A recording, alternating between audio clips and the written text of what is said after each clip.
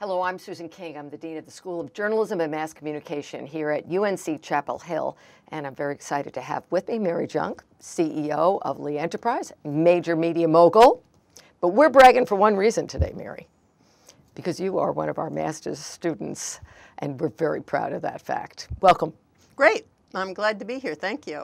Well, I want to talk about the business because the business of news is changing so much, and we're going to talk about leadership later on today. So we don't have to go into all the elements of leadership, but I really want to talk about the business of change. You've been a major player in the newspaper business, particularly leading the Baltimore Sun, one of the Tribune papers, then going out and being part of Lee Enterprise. So you've been there when newspaper was king of a town, real civic leader. And now when it's all been disrupted, what's it like being at the seat of this sea change? Well, it's not, I would say, for the faint of heart, because as you note, the industry has really changed a lot in my career, and even over the last 5 or 6 years, it's changed a lot. And I think if you can kind of keep your wits about you, it's very exciting even now, because there's more ways to reach readers than ever before, and we have a chance to have, in many of our markets, we do have bigger audiences than we've ever had, because we have mobile apps, mobile web, desktop, etc. And at the same time, there's new ways for advertisers to use us. So it's actually a very exciting time. And even in these days that are a little bit different than they used to be, newspapers in their associated institutions, their websites and mobile apps and so forth, still tend to be pretty strong civic leaders in the communities that they serve. Typically, you're still a pretty important player on the Chamber of Commerce, the United Way. A lot of our publishers lead the United Way fund drive. So newspapers still have a very big voice, I think, in their communities. And of course, Lee Enterprises is in Davenport, Iowa, one of the great civic states in this country. That's right. But you've got properties all over the country. We have 50 properties all over the United States, from Glens Falls, New York, to the Oregon coast. Our biggest operations are in St. Louis, Missouri, Madison, Wisconsin, Lincoln, Nebraska. Davenport, Iowa is a nice location. Billings, Montana is another good-sized paper for us. But we have papers in California, but we have a focus kind of in the Midwest and Upper West, North Dakota, South Dakota, Montana. And is that important these days? There was a time when everybody was just growing and buying up properties. Is it important to have a niche? I think it's important. I think and the word they use now is your portfolio, but the papers that you own are really important. And we tend to have papers in mid-size and smallish markets, which tend to be a little less competitive than the big metros. And kind of the way we think about it is, and a lot of other people think about it this way too, in the top 10 metro markets in this country, it's really very, very competitive on a bunch of levels related to information. Take a New York or a Chicago, places like that, because the cities are so big, and defining what is your community is really a little bit difficult in Los Angeles, for instance. But if you move down the cities and get past, say, number 10, number 15, places like St. Louis, which is 21st, St. Louis has a very clear sense of community, and it's pretty easy to figure out what kind of news do we need to cover, and that makes a lot of difference. So we have no huge papers. Our biggest paper is St. Louis, and in places like Billings, Montana, it's very easy to figure out what to cover, what are people interested in. So I think the kinds of markets that you're in is very important. And is that sense of community journalism really important, rather than being just a bringer of news? In other words, having a stake in the community, one of the financial pluses? Yeah, I think it is one of the financial pluses. I think another plus, and this can be a minus too, as I'm sure you know coming out of a news background, is in many of our communities, if not most, if you're a reporter or an editor or a publisher, you can meet people in the grocery store who are going to tell you They either loved the editorial, hated the editorial, the sports coverage, that kind of thing. So you are connected in a pretty personal way in these kinds of communities, which can be good, and it can it can be bad if you don't like to get that kind of one-on-one criticism. But I used to think of the newspapers as civic leaders, also some people who would be pressured by all the players in a city or in a community. You have a responsibility to do this. These days, you have a responsibility to be financially stable. Does it change the dynamic with what the community expects out of you? I don't think it has changed the dynamic, actually. One of the interesting sidelights on that, which you didn't exactly ask, is newspaper publishers are typically in their markets, even now, asked to serve on all kinds of boards. The Chamber of Commerce Board, the local hospital board, the Symphony, the United Way. And one of the things that at least some publishers say, and I have said when I've asked to serve, is I'll be happy to do it, but you need to know this isn't going to give you any better coverage or more promotional oomph from the newspaper. In fact, in some cases, it works in the opposite direction because you want to make sure you're being completely fair. Do you feel if I understand correctly, Lee has gotten rid of other media properties. So newspapering is what your sweet spot is. We have 50 daily newspapers. We have about 300 specialty publications. And of course, we have websites, mobile apps in all of our markets. But we have no TV. We also own one of the largest agri-media publishing companies in the United States, which is headquartered out of Bismarck. And we also own a company called Town News, which provides web hosting for about 1,000 U.S. newspapers. Wow. So, but we're principally newspaper publishing. So the newspaper's not dead. Well, no, the newspaper is not dead, and it's a question that really was on everybody's mind in the media business 4 or 5 years ago. Kind of on a weekly basis, there would be some story out there that the wheels are really coming off of this model, and before you know it, there aren't going to be any newspapers. Over the last 4 or 5 years, as the economy has improved, is part of it, and there's just kind of been more time go by. I think the resilience of the newspaper has really been pretty strong. And so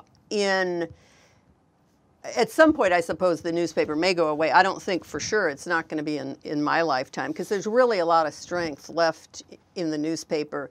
And underlying the newspaper is the institution that gathers the news, sells the advertising, and that at the end of the day is what our companies do. We gather news, whether it's online or in print, right? Exactly. Although print has shown itself to be really, really resilient. And one really good example of that is on Sunday, you can get all these advertising circulars. And some people don't look at them, many people do. And retailers will tell you, the big retailers, Target, Best Buy, Penny's, etc., will tell you that that is either their number 1 or number 2 advertising medium to get people in their stores. So newspaper works for our advertisers, and it works for a lot of our customers. But at the same time, we know, and consumers are increasingly going to various digital platforms. So we, of course, do that as well.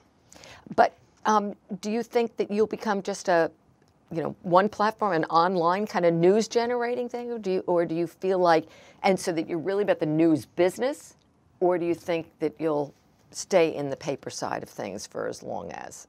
I think the printed newspaper is going to be around for quite a while. How long, I don't know. But even today, in our markets, a good share of our audience reads only the newspaper. There's another big hunk that reads both the newspaper and then accesses on various digital formats. But the strength of the daily newspaper is bigger than most people realize it is. Are you worried about the young people? Well, it's interesting. Our surveys show that young people, and by young people we mean people in their 20s, really 18 to 29. It's very interesting. There's a group of those who read the newspaper, and there's a lot of those young people who both read the newspaper and who access us in some digital format. And then there's a really big percentage of young people who say they don't read the newspaper, but they use the newspaper, which is an interesting distinction.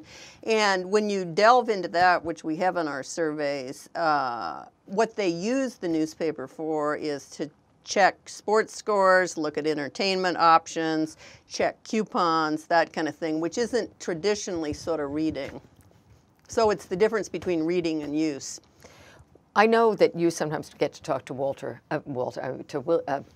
Buffett. Indeed, yeah. The Oracle of Omaha. Right. And of course, there's so much interest here in North Carolina because he just bought a whole slew of newspapers. Yes, he did, right. So there is a sense that, again, we're talking, that there's a sense of optimism Right. if you are, I guess, specific about the business model. Right. Well, Warren Buffett is a substantial investor in Lee, which is why I've met with him several times. And the newspapers that he tends to like are the kinds of newspapers that Lee has, these sort of mid-sized newspapers in communities that have a clear sense of identity and tend to be regional hubs. Greensboro now is one of his, Winston-Salem. Right. Those kinds of markets he's very keen on, and he sees a pretty good future, I think. Yeah. Well, this is all optimism for me Right. and for our Right, students yeah, today.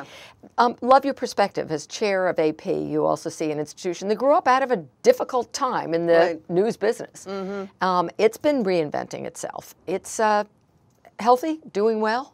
Well, the AP is a great institution, and as you probably know, it was founded in 1849, so it's been around a while, and it started out and still is a cooperative. And originally, it was just newspapers, but today, and AP, incidentally, is the largest news gathering organization in the world. They have reporters all over the world, and many, particularly international events, if AP wasn't there, we wouldn't know what went on. But AP, over the years, has changed in how it does business, how it thinks about things. And digital is obviously very important to the AP now.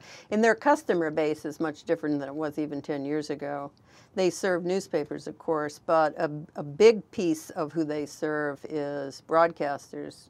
Produce a lot of video. Most of the international video that you see on TV is generated by AP videographers, and they also have a lot of clients who aren't pure media. Yahoo is a big client, Microsoft, a lot of international business too. The BBC is a big client, Al Jazeera is a very big client. So the business has really changed, and AP is really in a very good place right now. So it's part of the knowledge economy and the information. It is, sort of yeah, work. it absolutely is. Yeah, it absolutely is. People talk about it as a nonprofit because it is a cooperative. It is, yep. And there was a lot of excitement around the idea of nonprofit journalism filling in where profit was going, ProPublica and such. Right. Do you think nonprofit is up to grow? Do you think that is an answer for the expensive gathering of news that may not have a market? Or? My own view is not really. And I say that because to do, and this word isn't in fashion quite so much anymore, but to do significant journalism, the word not always in fashion being journalism, but to do good solid reporting takes time, and it hence takes money. And to do a great job of that, you need to be trained. I mean, you need to know how to gather the facts, you need to know how to check the facts, use public databases, that kind of thing. And it's not a cheap endeavor, as you know. And so some of these not-for-profit organizations might get some stories, but to really cover a market, I think you need a staff of paid professional reporters, photographers, and editors. You also need safety, and a lot of the world has gotten pretty Right, rough. right. And AP, I understand, has got people, folks who live in the communities now also They do. Yeah, no, that's exactly who right. understand their communities rather than just Americans flying in or such.